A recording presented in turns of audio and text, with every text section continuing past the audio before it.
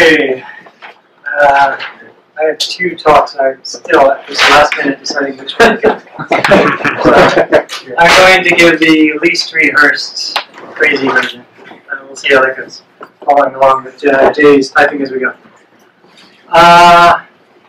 Let's make a website. So I want my website to just say hello for now. That's clearly not it, right? It's not a website, it's just a program that prints hello. So I'm going to need a library for the web server. It's called web server servlet m, and the reason it has that name is I'm going to write a dynamic website. It's going to run some code every time someone hits it. My code is going to be boring. It's just going to say hello every time, but you know, in principle, it could read some files and import something. And that gives me serve/servlet.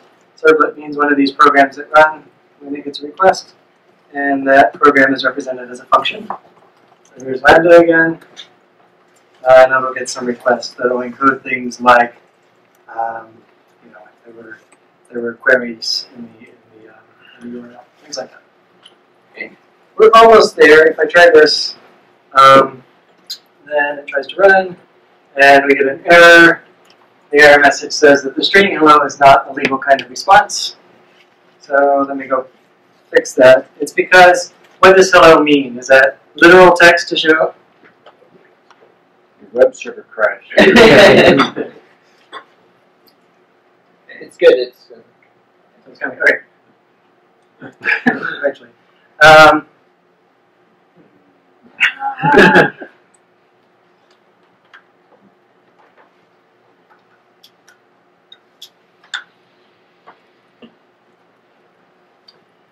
Does it mean the literal string hello, or should I put HTML in there, or some other kind of data? So we have to be a little more specific, and I'll be more specific when it comes back. Okay, there we are. I'm going to say that I'm going to construct a response as an X expression. Now, an X expression you can think of as the X comes from XML. HTML is not exactly XML, but you can squash it in most of the time. So we'll use that, and it's a kind of parenthesized variant where literal strings like hello mean literals. And to get that, I need to import this web server HTTP X expr. So that gave me a response X expr. And I have to remember to kill the server off every time I try to rerun it. Okay, there we go. We got the string hello. Okay, everyone with me so far? Okay, so that was just some library stuff. What if I want that hello? You know, it's kind of boring. Let's make it bold. It's the best way to make a website better. How do we make it bold? I could try like this. Okay, and some of you know that's not going to work because I've already told you this is meant to be literal stuff. It's not HTML, so we just got the angle brackets there in the output. The way that you make something bold, the way that you use the B tag in this notation is that we make a list. It has the literal string in there, but we put this quote B in front. Okay. How many people already know what a symbol is in the Lisp scheme? Well, yeah, about half of you, that's fine. So a symbol is just like a string. So everybody knew what I meant when I said string hello, right? The symbol is almost the same thing. You just put a quote mark on the front and not at the end. And so what's the point? Well, the point here is that I saved a character. But I save more characters when I do more things. So when I say list hello, obviously that puts a symbol hello in the list. And I can pull it back out with first. Okay. What if I put a quote mark in front of a number like 12? Then it doesn't do anything to the number. Or it doesn't do anything to a string. What if I put it in front of a parenthesis though? Then that gives me a list, and it makes a list for me. So it's an even shorter way of writing a list. Okay, so that's a list containing 1, or a list containing hello, or if I leave off the quote marks here, that's a list containing the symbol hello. So the quote mark kind of distributes over everything inside the parentheses in addition to make a list. So it's a convenient way of writing short lists compactly. In particular, if I say list quote B hello, We like this shorthand so much, that's the default way that lists print in this world. So it's quote me hello, that means a list containing the symbol b followed by the string hello. So that's what I mean by this being a kind of parenthesized XML, because you just put a quote mark on the front. And it's like putting B with a, you don't have to spell out B at the end, you just put a close parenthesis. So this time it'll do what we expected. Okay, it's bolder if you can tell. Maybe we should do more kinds of styles so that you can see it better. So I could use div, and now I want to set the style so I can change the color to blue. So I want to have a style attribute, and the way we do that is we introduce parentheses right after the tag name as a symbol to say this is a set of attributes, and then we use attribute names as symbols like style, and then the attribute values we put strings in there because, as in this case, right? It's got spaces and all sorts of things inside. So you can read this as, well, let's see, I can read it actually. I'll show you in the web browser. So when we run it, we put hello in blue because what we, no, I don't want to join.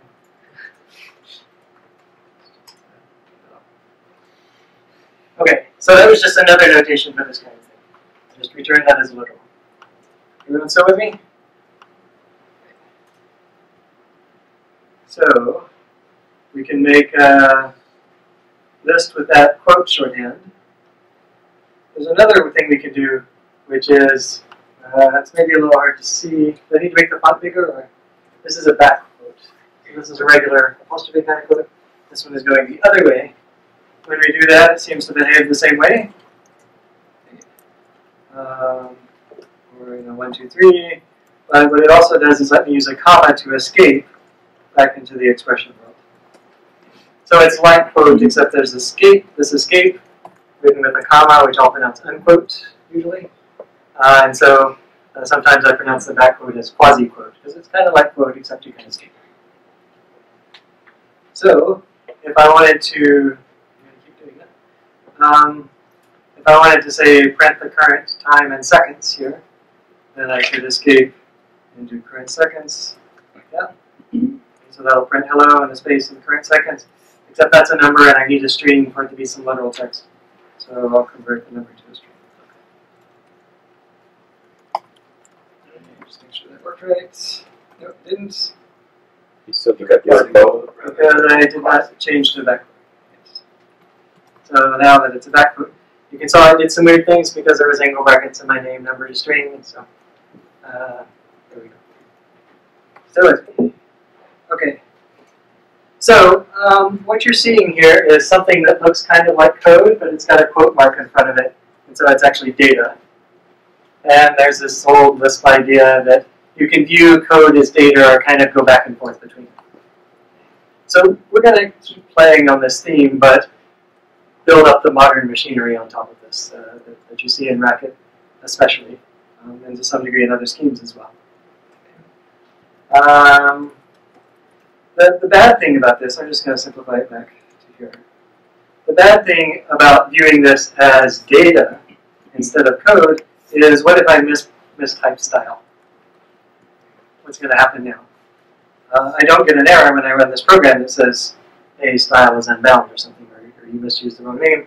I just kind of got lost.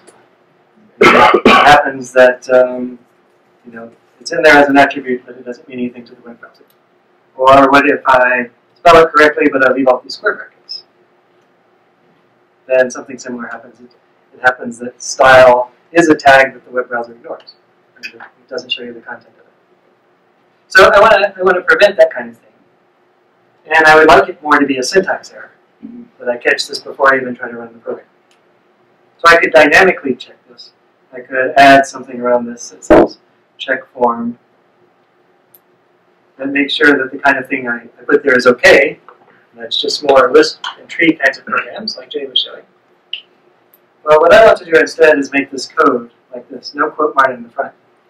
Have it construct a similar kind of Lisp that works as an S expression. But it'll be able to tell me if style is misspelled or something like that. So I want to extend the language with this new div form. Can I write div just as a function? And if div was a function, what would it take as an argument? It's got some attributes and then the content. And it would do div and then the attributes and the content, something like that. Okay, but you can already see it's going wrong here. What happens when I try to run that? It's because style is not, square brackets are the same as parentheses. So it's trying to apply the style function and style is not even defined. I could choose a different syntax and squeeze it into function notation if I want, but let's say, for the sake of argument, that I really want to write it this way. Because what I'm going to be talking about for the rest here is, fundamentally you want some notation so that programmers can read it better. And whether this one's actually better or worse, we'll set aside, but let's suppose that I've determined that this is a better notation that I'll write clearer and more checkable programs if I don't put it there. So that means I can't write it as a function. I need to write it as a macro. I can make a style function, but then I've got an extra set of parentheses here. The encoding is not going to work out very well. So what I need, the way I should think about this is div is not a function, it's a new piece of syntax. It's a new syntactic form. And this new syntactic form only works when I spell style correctly and have the right parentheses. So it's not defined, it's going to be defined syntax. And now the big question is what to put here. What to put after that. So I need to define something that can take this thing that's in my program and convert it to this kind of thing. I need to transform something of this shape into this shape. And I'm going to do that, but how am I going to do that? It turns out I can do this by introducing a compile time function. So define syntax here introduces a compile time binding, right, or macro expansion binding, and it's going to get some argument that we often name stx for syntax. It's going to get this representation of the program.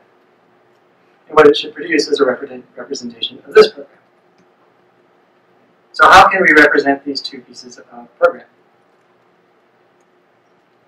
Well, we could put a quote in front of that and pass it in as the argument. Right? That is a piece of data now, and we can construct a compile time. And then we could get the result back as this thing with the code in front of it, and drop that back in place. So that's the code as data connection here. And that's in fact the way they did things in the old days. But it's going to turn out that this is not quite what we're going to do. We're going to put an extra hash there. And the extra hash is something like a list, but it's a list with some extra structure embedded into it. It's called a syntax object. So let me talk about syntax objects. Here we have, so this is meant to be a REPL, just like at the bottom of Dr. Racket. Right? If I have x by itself, then that's a reference to the variable x, and of course it's not defined. And I can define it. And now x is defined, but when you have an x with no quote marks, it's referencing a variable or something. It's an expression, a piece of code. And if I put a quote mark on it, the whole thing, quote x, is a piece of code. But the x itself is just a symbol. And so if I evaluate it, then I just get that symbol back. There's a kind of connection between this symbol x and the code, the variable x. And it turns out there's this thing called a val that bridges, takes those. It takes the data x, treats it as code, right, evaluates it, and then that's why it gives me that thing. And if I define x10 and try that again, okay, there you go. I'm not saying you should use a val, but it's helpful to have a val here as a little reminder of that bridge. Syntax objects are very similar. So here I've got hash code x.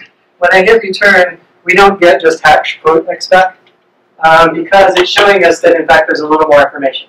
It's not only that it's the syntax object x, but that it was at line 1, position 4. And it's 4 characters over if you count the right way. There is a connection between the syntax object x and the symbol x. And I can get from one of them to the other using syntax e, hash code x. So syntax e is an operation that pulls the symbol x out of the syntax object, hash code x. So it throws away the source location information and some other information, as we'll see. Still with me? And I haven't really explained why we need this extra layer over syntax object, over S expressions. Just to talk a little bit more about it, if you have +1, 2, that is a function call, applying the plus function. This is a list containing the symbol plus and 1 and 2.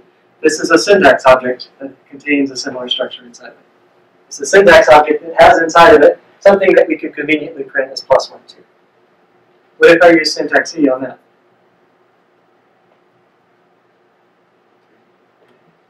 Then it just pulls the S expressionness out, but only by one level. So this was a syntax object representing a list of syntax objects. And syntax E gave me the list back, the raw list back. I threw away the source location and other information to the outer friends. And then I could take the first of that. So I could take that, and the first of that, and I get the syntax object for plus, and I could use syntax E to pull the symbol out.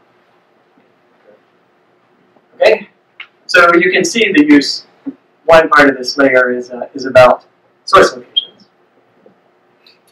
and of course we want errors reported in terms of when we're doing macros and there's a syntax error, we want to get pink highlights in the right places. So that's the source location connection. And just like we had back quotes and unquote for S expressions for lists of symbols and numbers, we have hash back quotes and hash unquotes. Right? And you can see that I got a syntax object, but I escaped to compute 3 plus 4, and that got turned back into a syntax object embedded here. And the 7, it turns out, got the source location of this hash kind of thing. So we have a way of conveniently building these up, just like we do for S expressions. So here is I'm going to draw boxes for just a few more slides, and then we'll go back over to the Dr. Racket. This is illustrating a module. What happens when I evaluate this? When I run this program, now is just a variable that's bound to current seconds, and then we print spend that many seconds. That's 1971 or so. If I sleep 1 second and do now again, what do we see? 2 different numbers of the same number. Same, obviously, right? Let's suppose I want now to be to always be the current seconds at the time you get there. But I just want to write it as now. How can I do that? I extend the language somehow. And I make now a macro. So now is going to be a macro where it takes some representation of the use, which I don't really care about, and it produces the syntax object called the function current seconds. See what's going on here? So define syntax says it's a compile time binding. The function takes a representation of the use of now and gives me back a syntax object for which to go in place of that use. So what am I going to see when I run it this time? Now we'll see separated by a second, right? Because I slept for a second. What if I just did this? That would be the time at which I was expanding the macro. Yeah, here we go. So I'll call it then instead. And if I sleep for 1 second and look at then again, even though it's a compile thing, I didn't expand to an expression that's the current seconds, I just returned a number. Actually, I can't return a number. It says the then macro is supposed to return a syntax if you return a number, so I do this weird thing where I make a template and then I escape right away. And that basically is a coercion into syntax objects. But then it works. Right? And we see the same number. If I sort of compile this program and run it over a year, it'll still keep printing the same time because compile it just works. Okay, so you see there's a couple of times going on. You see there's these things called syntax objects. And yeah, we'll leave it at that. Actually, I'm going to say one more thing. I used hashlane Racket at the top, as we have all evening. I could, often when I'm writing libraries, I use the smallest language possible, right? So I don't pull in extra dependencies. That's called Racket base. And Racket base has things like all the things you would expect, like I can make then as a function, well, then as current seconds. This thing is just commenting out the then definition. Okay, so then isn't doing then yet. in Racket base, well, I forgot to use lambda in my example, but if I use lambda at runtime, it's there. Lambda is not at compile time. So the language that I use at compile time is a completely separate run of the interpreter or the compiler. They may look the same, but in principle they can be different. And in particular, I may want different facilities at runtime than I want at compile time. So in this case, I need to require for syntax, Racket base. And the for syntax says, you're normally pulling in this module, but now shift it into compile time. Pull it in at compile time instead of regular. So it's a modifier on the import. And now lambda, which comes from Racket base, is available at compile time. I'll show you that mainly because we're going to use some other libraries at compile time as we go. There have been very few questions so far. Any questions? Why would you want to do that? It seems like it would add a lot of complexity. Why would I want to separate out the phases? Yeah. Well, suppose that my program, when it runs, it needs a graphical interface. But I want to compile it on a headless machine. Then I want to be clear that at compile time I don't need the GUI. Or maybe my macros are whole compilers and rearrange the code, and I don't need all of that rearranging machinery when I run the program. So by being explicit about which part is for compile time and runtime, then I get much more control to talk about dependencies. Sometimes, not very often, but sometimes I even want a different lambda at compile time than I want at runtime. Different semantics. That's very similar to what Maven does. Okay. Yeah, Maven says, this is compile time dependency, this is a test dependency, this is, right. Like that. Right. And we build it into the language in a way that's like a whole other talk that I'm not talking about. But that's the really cool part as far as I'm concerned. I'm teaching you to get into the cool part. Good. Great question. Any other? All right, so what were we doing? So this div form needs to use syntax E and first and second and pull apart things and make sure that the div that comes in is right. You can see the function, the file name is webtedious here. This is what it would look like. So we get a syntax object and I set myself up with a function that can complain when I find a mistake. I do a syntax E on the main thing. Is that a list? If not, then it's bad syntax. Why wouldn't it be a list? You just type div by itself. Okay, not in front of it, not after a paren. Does the list have 3 parts? If not, complain. Okay, now pull the second part up because you know it has at least 3. Is that a list? Right? That's supposed to be like right here. You can't see the gray. If I can fix that. Yeah, I can. Who doesn't? Yeah, I can hide it. Right, so this is that list here. It's got to be length of 1. Then this thing has to be a list of length 2. And finally, we can check style. So if I misspell it now, then this macro can complain, and it just paints the whole thing pink and says bad syntax. Now, I think I've given you the impression that I don't really want to write this all the time. Div was particularly simple. So what I need is I need some functions to help me do the right checking of the shape. Even better, I need some syntactic forms, some extensions to my language that let me write these kinds of things in a convenient way. So we're going to use one of those. It's called syntax parse from the syntax/parse library. Now I'm using this library in a macro, so of course I need to say for syntax. That's the whole point of that aside. Now what syntax parse does, it's kind of like match, but for syntax objects. So I give it the syntax object that I'm matching on. I say, can you match it against div, style, and then there's some string expression there, right? And then content expression. If you can, then I want to produce almost the same thing, but inserting that quote at the beginning and unquotes before each of the expression positions. That is my view of what I want. I need to put a hash quote at the beginning. So there's kind of an implicit hash quote on the pattern part. And I put an explicit hash quote to say I'm returning this syntax object as a result. Now, this syntax object is not going to be literally this syntax object because hash code actually conspires with syntax parse and a few other forms. whatever matches in this position. When I use that same name here, it just gets copied over. Right? I'm using the pattern variable. Okay, so we do that. And I finally have a div. And when I run this, I haven't messed something up. Okay, it works as we expect, but it's supposed to check whether I got the syntax right. So what if I make a mistake? I leave out the set of parentheses.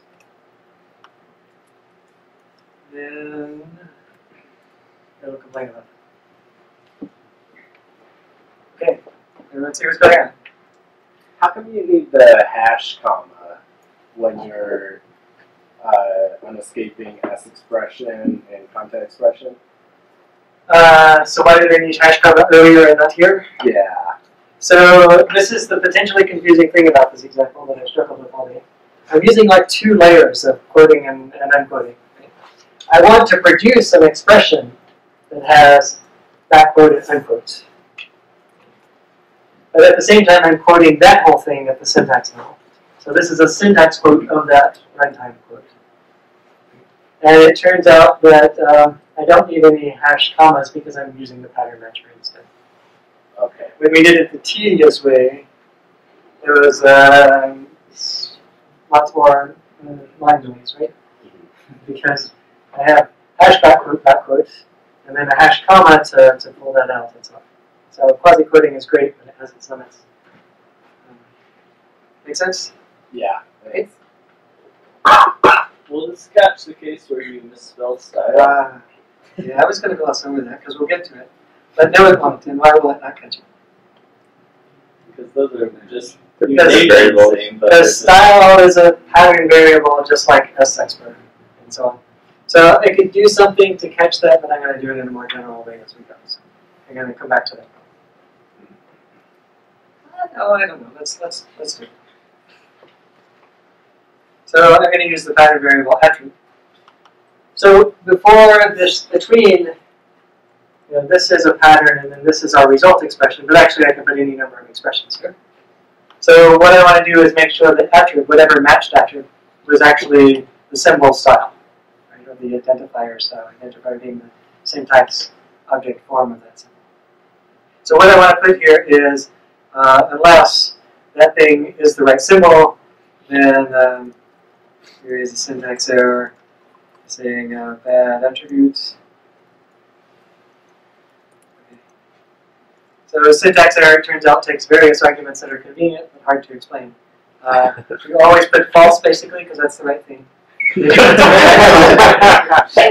you put the whole expression that came into your macro, so that thing can be suitably recognized. But then this dot is where I'm going to put more specifically which piece of that went wrong. So which piece of it went wrong if we get to it? attribute. It's attrib. Can I just write attrib like this? No, because it's a pattern variable from the syntax object world.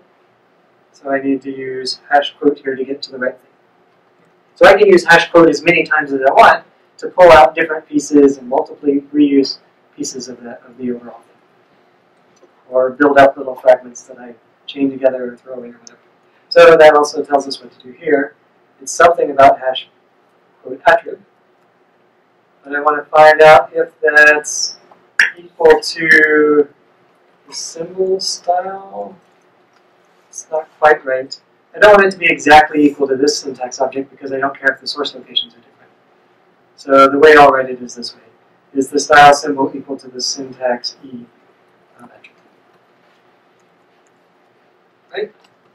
Raise. Sorry? Raise. Syntax error. Okay, so there we go. We got a very specific error highlight because of right there. And sort of the default highlighting doesn't pay attention to the larger source since it has a more specific source. So, you with me? We're doing a kind of crazy thing here. We're writing arbitrary Racket code at compile time. Can this go wrong? What if you write an infinite loop? And your compile takes a very long time. Then you use a debugger. What kind of debuggers do you have? Well, there's this macro stepper. Right? This is the regular stepper. This is the macro stepper. It does similar things, but at compile time. But, you know, I don't make mistakes unless I need to, so I'll just...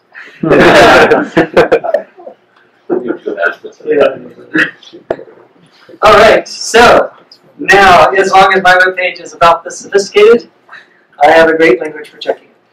But what if I want the hyperlink? Okay. Now, you already know I'm not on the network, so what's the point? But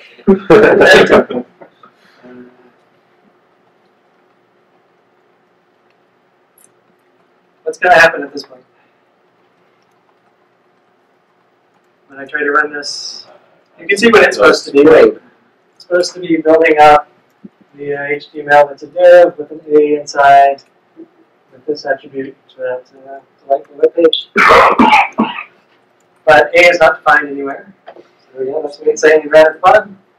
What do I want A to be? I want it very much like this, right? And, it's called A, and it matches an A and some attributes.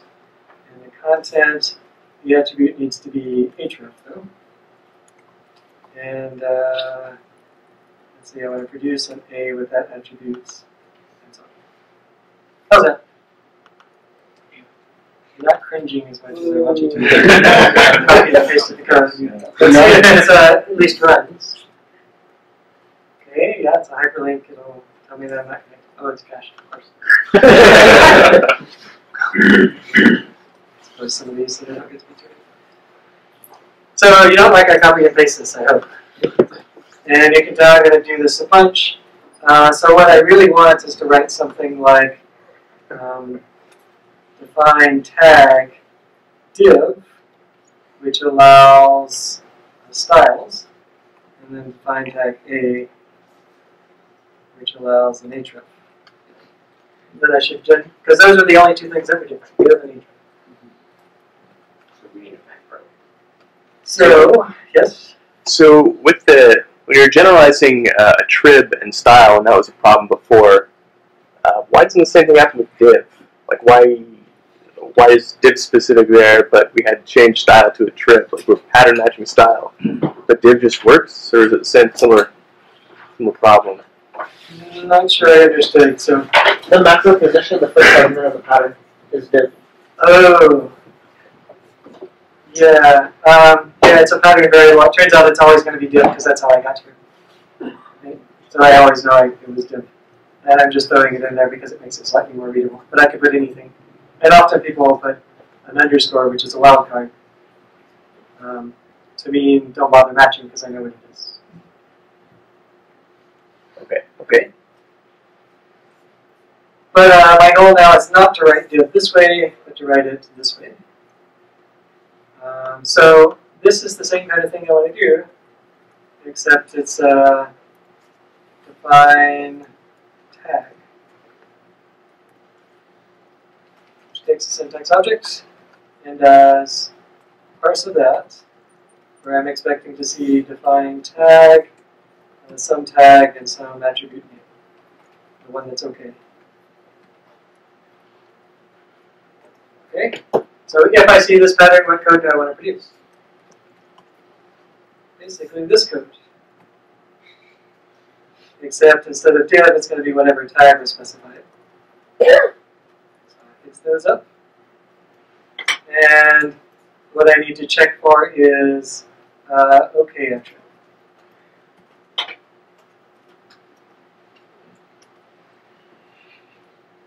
Question? Okay, is there any way that we can reduce this staircase that's building down across the screen? Yeah, there are different ways, but it's not so bad. So we'll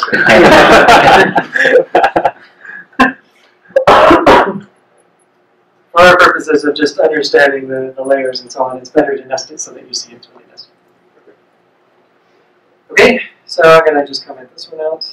And, I don't know, I might have made a mistake. Let's try it out. I got to stop it. Okay, there we go. So it's working. And if I misspell something, so let's make it href with exclamation marks, then it'll complain about that specific part. And so on. What if I What if I put 2 strings here?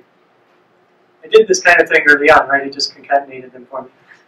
What's going to happen right now? You can already see unexpected term world. Why? Because you only have room for one. Because my pattern way down in here says there's one content expression. Let's go back to the original for a second because it'll be easier to see what I'm changing. So I want to allow any number of content expressions. So well, it turns out there's this whole sublanguage here. Dot dot dot means any number of repetitions of the previous thing. So the pattern variable content expert now stands for mini matches. And so I have to put dot dot dot after its use also. Okay, so that's better. Okay, it works out now. And then what happens when I take this improvement and put it up here? I always wonder whether I should really talk about this, but I need it to get to the next thing. It's going to go wrong. No pattern variable before ellipses and templated dot dot dot, which is this one. Sure, that's a pattern variable for this syntax parse, but this syntax parse is the one that's complaining. Because I had this nesting, I need to escape my dot dot dots so that they get passed through the next level. The syntax possibly could be worse, but probably not. We escape them by putting dot dot dots in front of it. I didn't pick this, but someone very cleverly noticed that open paren dot dot dot wouldn't mean anything otherwise, so you can take it with me. I think it was actually named after the register on the machine. Okay, so why did I pull in dot dot dot? It's because I want to create styles on my A's as well as hrefs. And I want any number of those. And so what I really want to do is allow any number of attributes there. No, sorry, let's not say there. So now I have any number of OK attributes. And I need to make sure that this name is not just equal to the only one, but is among the set of the good ones. So we can use the member function on that and the list of OK attributes. Is this dot dot dot right?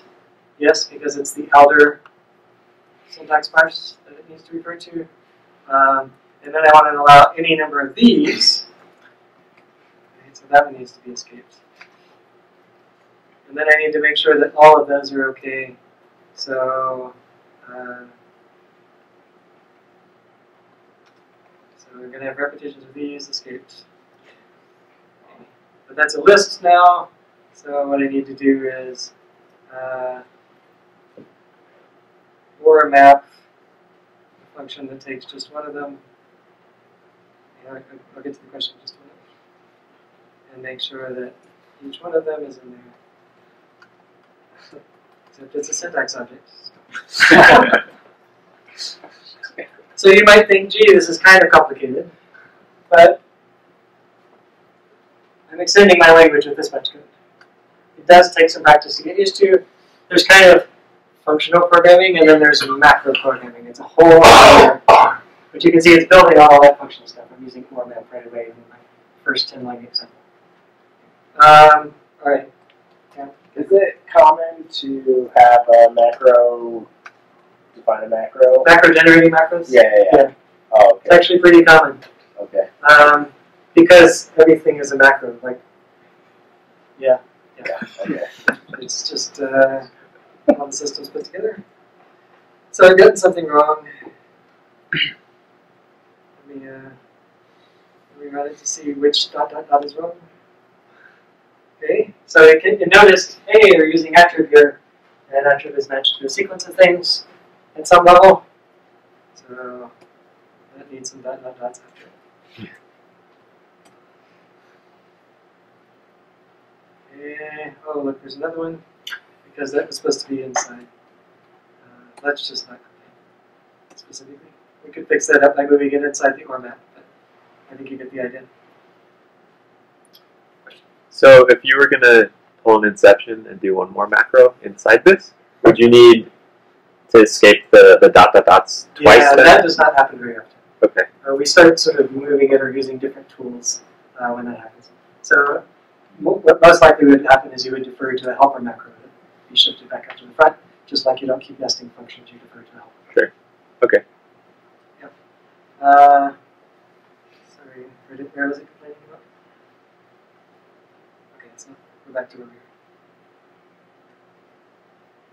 Okay, so I can do href and I can do a style. Like if I want this part to be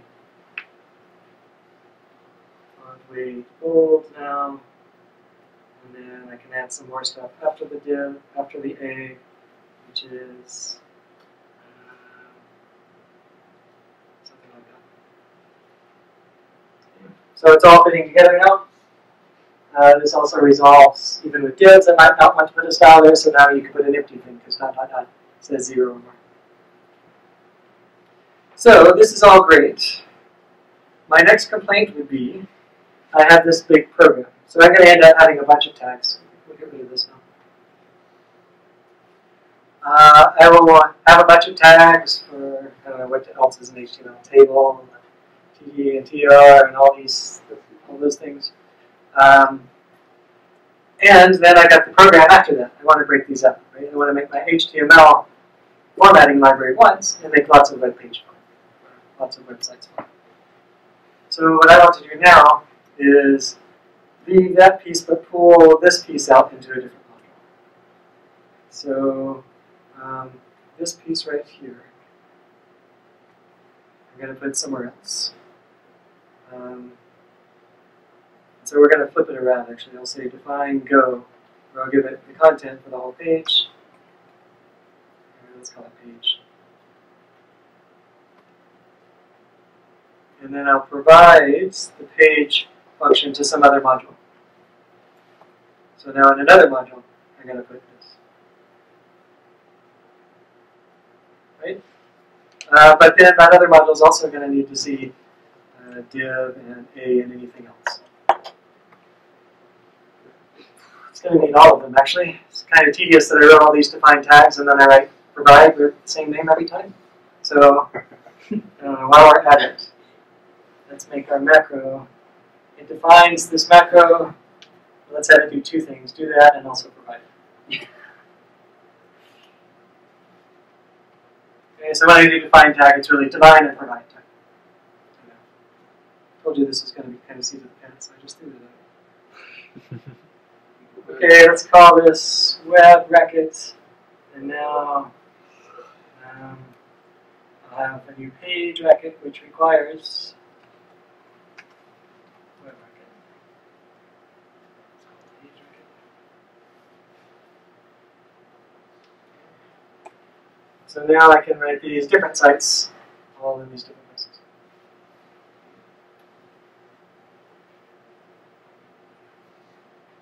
There was nothing surprising about this, I don't think. Just regular module stuff, right? Move stuff, export the bindings, their macros, they're expanding to stuff. Let's see, I'll reopen that in a tab.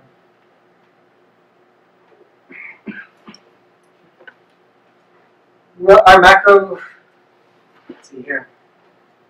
This is, I'm going to change this so it calls show. And what this will do is every time I use one of these tags, it's for debugging, and print out the result.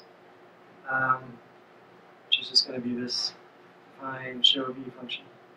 Show v or print v. Yes, my other favorite programming language is C. So, okay.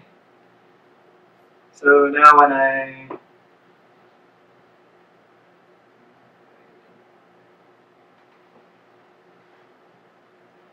run my website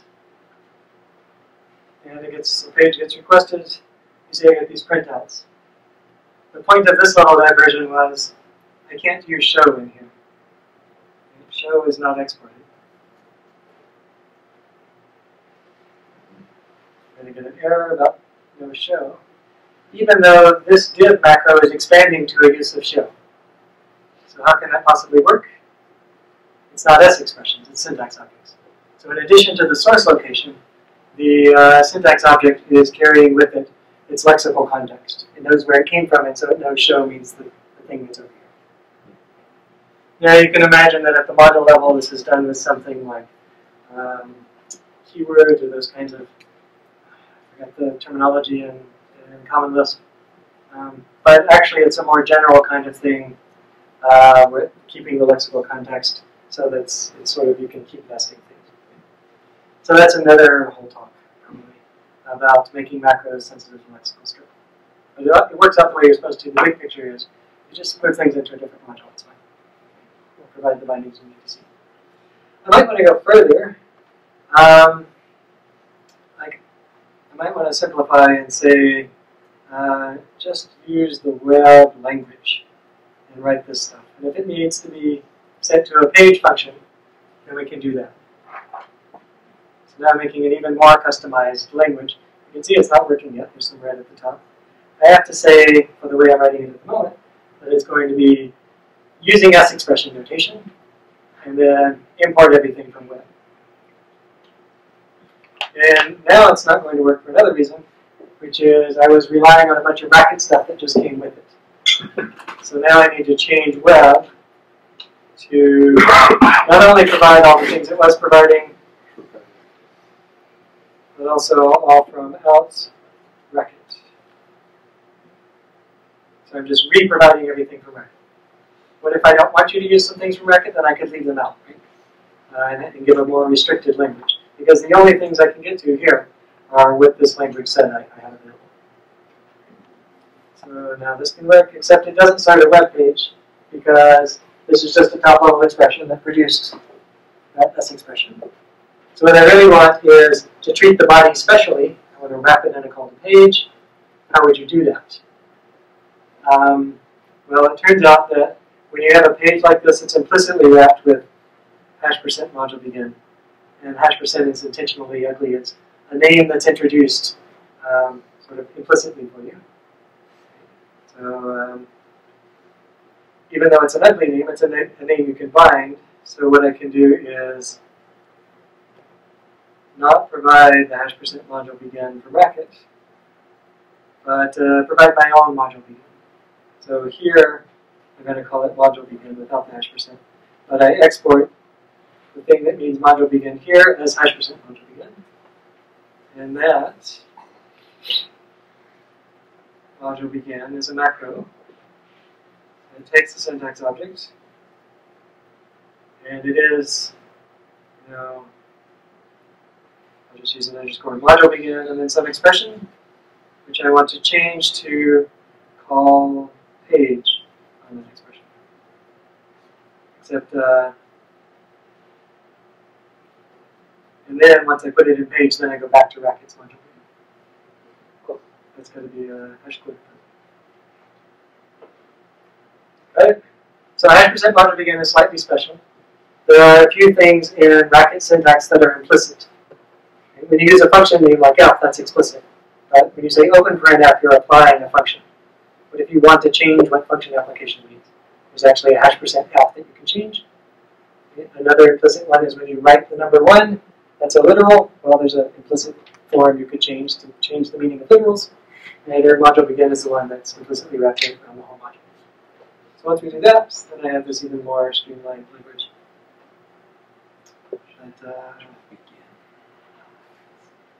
I didn't get something right over here. Macro definition. Don't you want Oh, this should be module begin. Because I shadowed the other one inside. Okay, so that's okay now.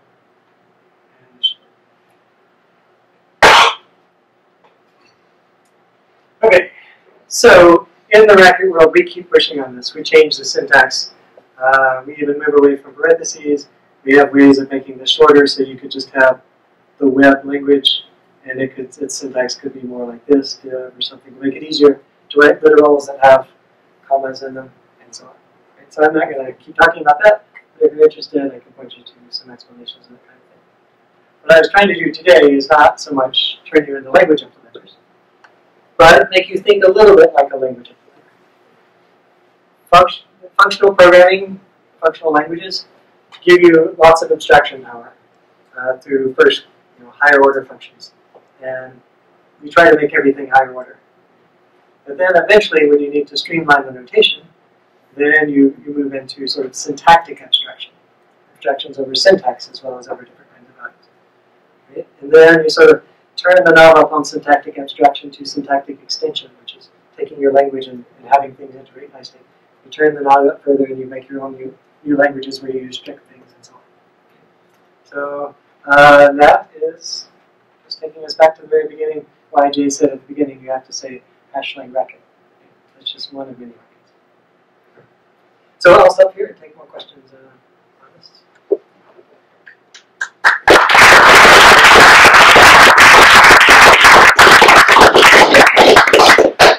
Yes. Okay, so again, going back to, like I said, like the staircase thing, you said there are other tools that you can do with that. I'm looking at that, I'm thinking there's so many levels of escape that I'm feeling a little stymied. I really like what's happening conceptually. Yeah. You can reassure me that there are tools to. So what I would probably do here is because what would I do in this case? Start using eval and something. Yeah, eval is not going to get you anywhere in this world. Okay. Eval is I sort of sidestep the issue, but Racket sort of helps you use eval properly, which to a first approximation means it doesn't work for you. You have to go on to say what you really meant by eval. Why does this not show up? What would I do? I feel like I should have a helper macro that would somehow take care of this, but I don't see exactly how it would work here. Somehow you would like pass it in and say, okay, here's my structure. Do everything. I don't have to worry about escaping anything a second time. Yeah, something like that. Something else. Okay. Do you have any thoughts on this particular example? Yeah, I thought actually when you were doing it before that you were going to use a syntax class Yes. for the attributes. Yeah, syntax parse is way more powerful than I'm using here. Okay. For example, right now, you could pass a number as an OK attribute. Okay. And then weird things would happen. But in syntax parse, I can put keyword, keyword after that, which constrains it syntactically to be a keyword. So there's a lot of built-in checking.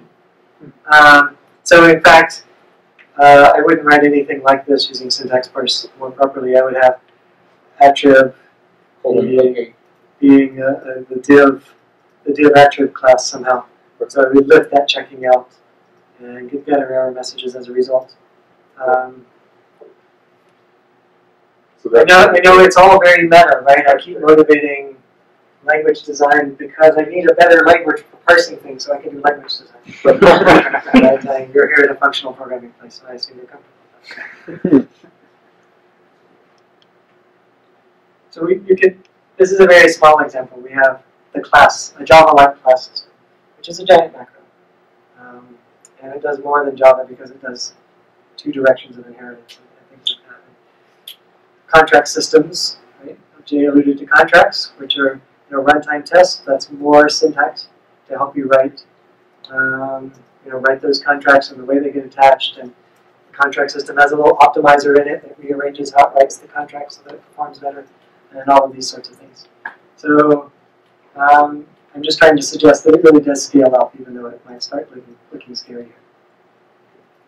So I'm interested in what you just mentioned about the way that your typed racket system and regular racket and the module system all interact with one another, and the contracts and whatnot. Right.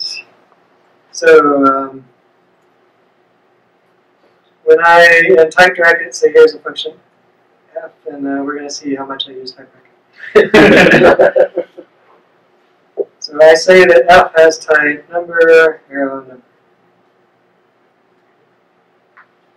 Okay, and I think this is going to type check. Yes. Okay. If I try to use f on a string, it doesn't run, it tells me a type error. And then I provide f. Okay, so let's call this module f. And now in the Racket language, I'm going to require f and call f on a string. And I need to save it in the same directory so it knows where f is relative to this one. And then what I get, it's not going to be a type error because I'm not in a statically typed language. We clearly have done something wrong and I get a runtime error. So this runtime error came from the type side. So what type Racket has is a # module begin. It takes the body of the module and type checks it and expands it. And it also changes f. Even though f looks like a function definition, it actually ends up being bound as a macro. It carries the contract with it. This is why I say everything's a macro, even though you don't know you're writing a macro. And we could try to look at this. Let's see what happens if I use the macro separ. Macro separ will show us the expansion in raw Racket code for this. I go to the end. Wow. Let me see what happens if I use some macro writing. Yeah, let me just get back to the original. Okay, so this is really what the Racket compiler sees. It got changed to this big pile of code. And yeah, so sort of this is the F that actually gets exported. Oh, the colors really up bad here.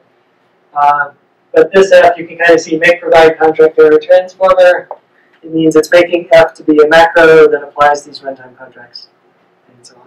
Is that the kind of thing you're looking for? Yeah. Too much information? Obviously, the type Racket people didn't write this directly. They use layers of macros. They kind of expand it.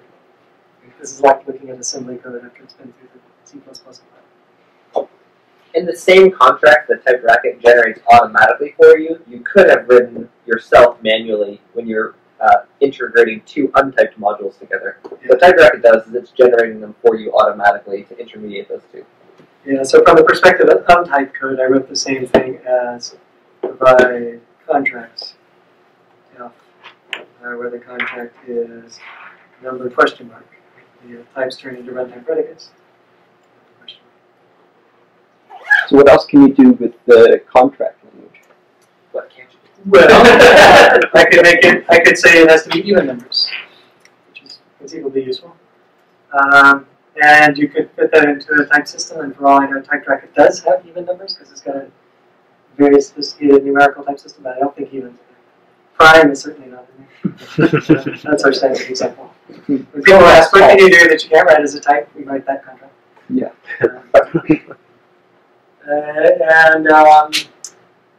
You know, even more interestingly, what if f is supposed to take a function that's supposed to expect a prime number and give me back a string? Then you know the contracts get pulled along in the right way, so that the right kind of function must be provided. And also, if I provide the wrong kind of function, the right side of the module boundary gets blamed. So are the contracts all done through the module boundary, or are there contracts within a module? That's an excellent question. Function? In practice, they're at the module boundary. There are scope constraining things that you can use to do it within a module. But we tend to think of them as being on the module boundary. And people who are using them extensively inside of a module probably wanted to type language as well. Maybe this was covered earlier. I came in a little bit late, but at a much higher level, there are thousands and thousands of lists. Why Racket? There are not any lists Racket that can do this kind of thing. So the talk I didn't give, you know, in Dr. Racket we have this notation, right, with syntax coloring, and this is running a little text adventure game. Right? So this program turns out to be equivalent to this program, and you can do this in other lists in the same way you can do it in a Turing complete language. Right? So we have a lot of infrastructure where you can plausibly do this kind of thing.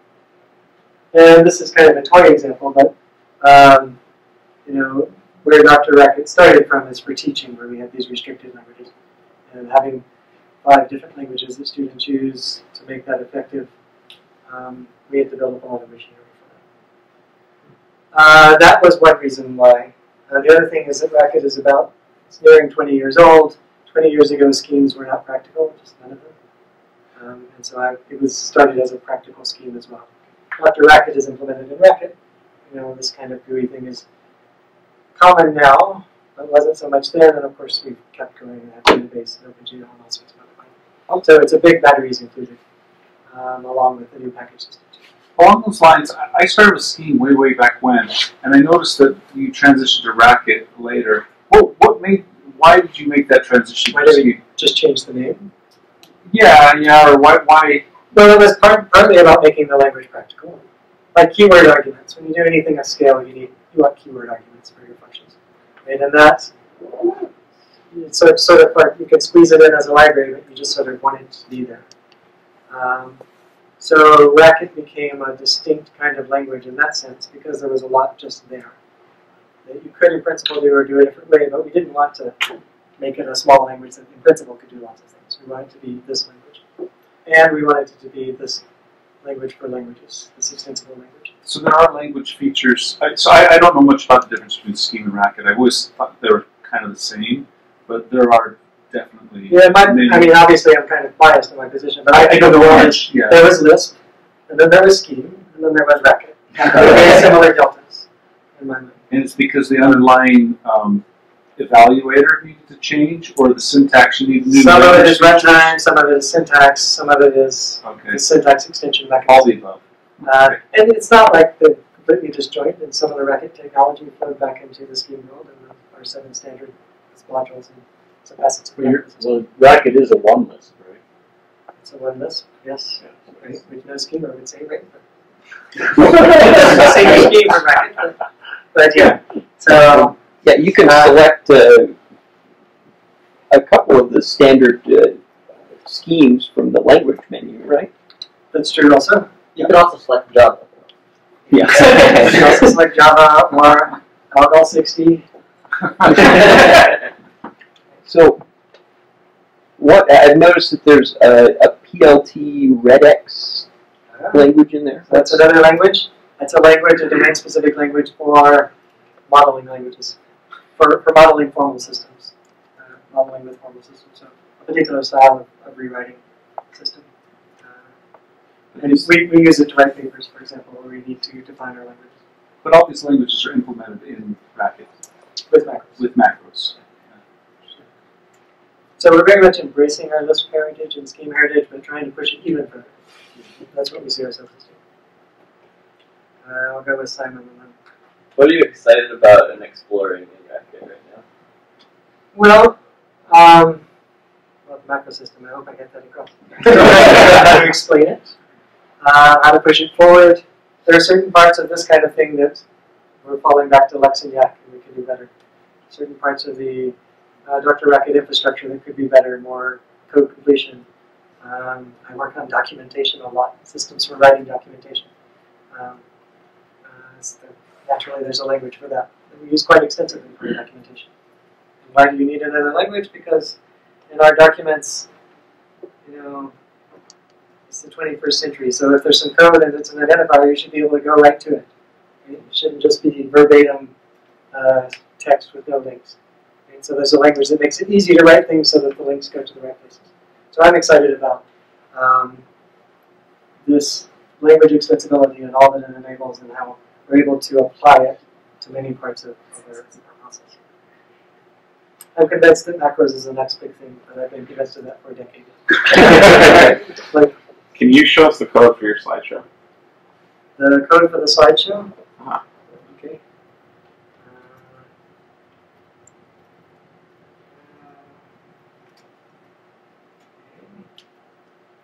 So that was this. I assume you know by now it's all Racket programs. So this one uses the slideshow language. And the ADX there, it's not all parentheses, there's some curly braces in there somewhere. So you see the keyword arguments and there's a bunch commented out. See, did it make you suffer through all that?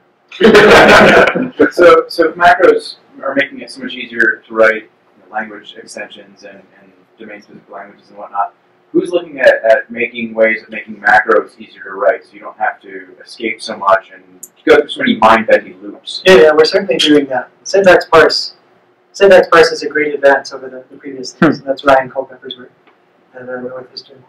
And I'm interested in looking at the fundamental pieces, the syntax objects. The exact way that lexical scope works is kind of subtle and hard to explain, and I think we can do better and make it more efficient at the same time. So we of course invite many, we want other people to be excited about this and working in the same area. I'm sure there's lots that can be done to make these languages easier to learn. Yeah. Also, Matthew's examples are written the way that they are to demonstrate what the pieces are. Most macro writers wouldn't use those core pieces directly. use some of the other features in syntax parse. So it's a little bit misleading. Yeah, so yeah. Yeah, let me see, a good example.